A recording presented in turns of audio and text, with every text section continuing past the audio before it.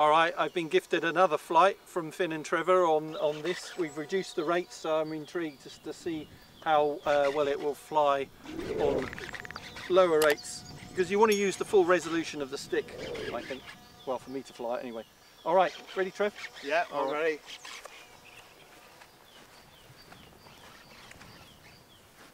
And thrust vectoring is definitely off, yeah? Yeah, definitely off. Okay.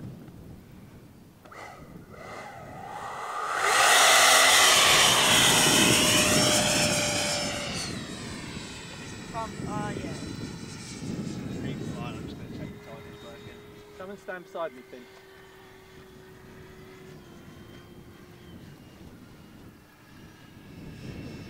We've got the jet master teaching people. But I've got experience. I've got experience. Yeah. So look, what I wanted to show is how slow this should fly, particularly into wind. Give the cameraman .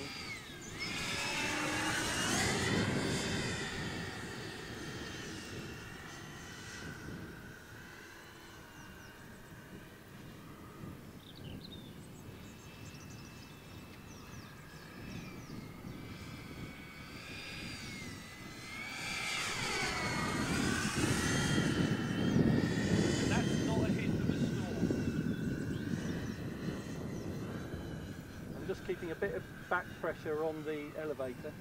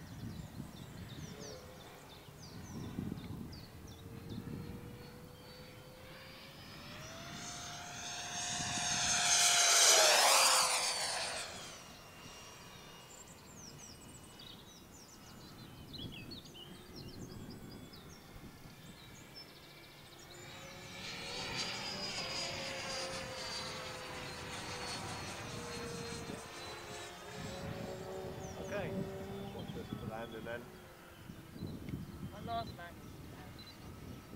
even though the timer's going down, So you've got a little bit of extra time. Secret with the jet, so you don't lose orientation, keep moving the wings. A guy called Steve Prideaux taught me that.